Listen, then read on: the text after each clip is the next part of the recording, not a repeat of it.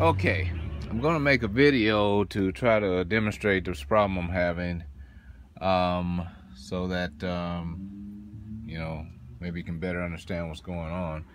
I don't know if I'm always explaining it well.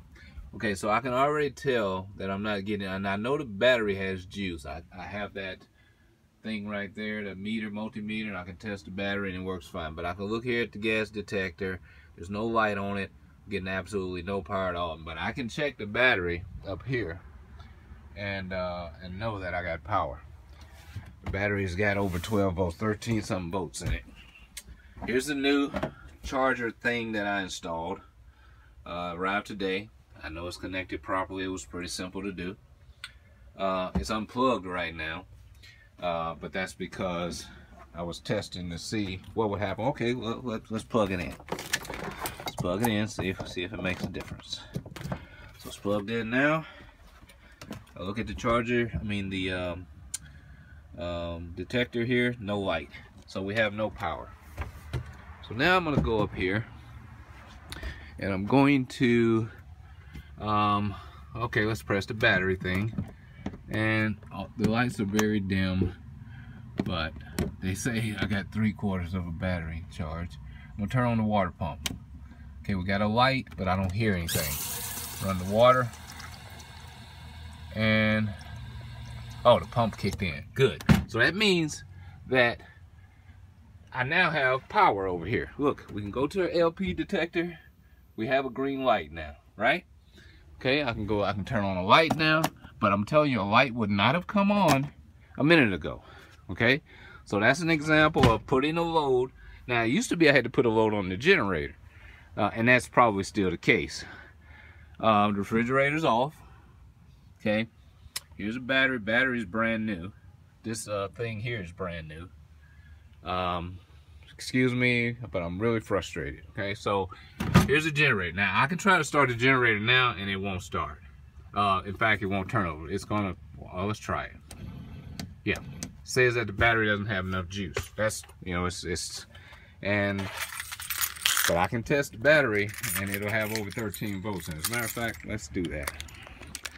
Let's do that. Let me get this voltmeter. Oh, by the way, if I put the voltmeter on this thing, it shows 4 volts. Unless the generator's running, then it shows 14 something. But it shows 4 volts, and I'm thinking that thing would be connected directly to the... it's probably going to be hard for me to do this, because I only got 2 hands. So here's the positive. I don't know how I'm going to get it to stay on here, and I'm going to put it over here. Okay. Well, it's saying I got 10 volts. So I had 13 earlier, and I haven't run anything, so something may be draining the battery. But let me go ahead and start the engine so that I can start the generator. So I'm gonna start the generator. Okay, it's running. Got power. Well, it's kind of sputting. There we go. Got power. Uh-oh, actually, you hear it? It's starting to rev. I don't know if you can hear it, but it's kind of revving strangely. It's just, all right, there it goes. Very loud now. Nope.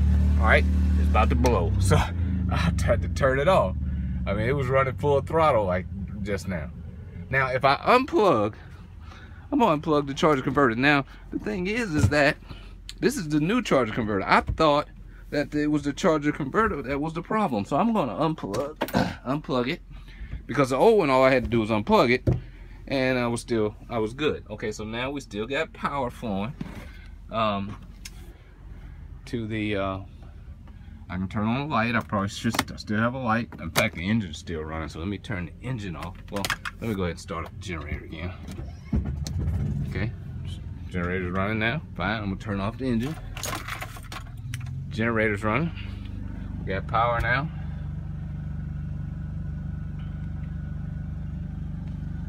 On the microwave. In fact, I'm gonna turn on the water heater. Well, I'm not gonna do anything different. So let's see if it revs up. It's running nice and smooth now. I'm gonna go back over here, climb over all this stuff, and I'm gonna plug in the charger converter.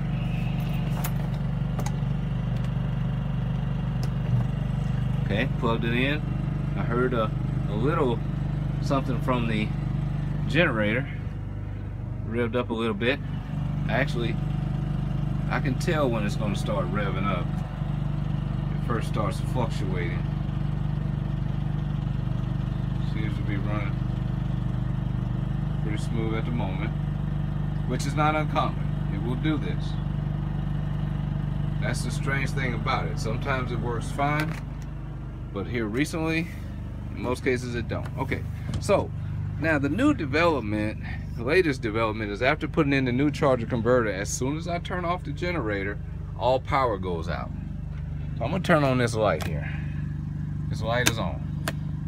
All right, now I'm gonna turn off the generator and I'm gonna see if the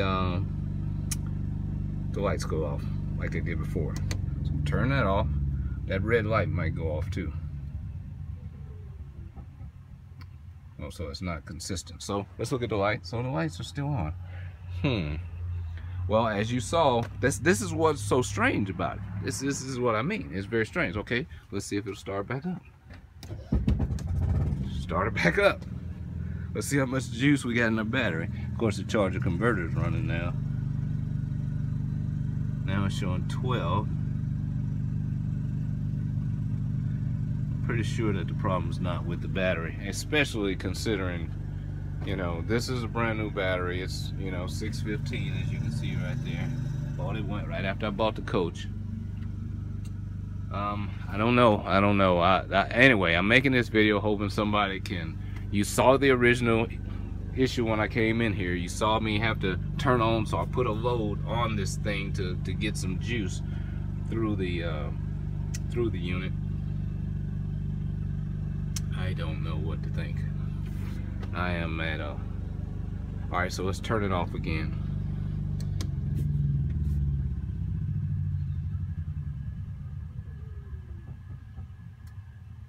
Generator's off. Lights are still working. What made them go off before?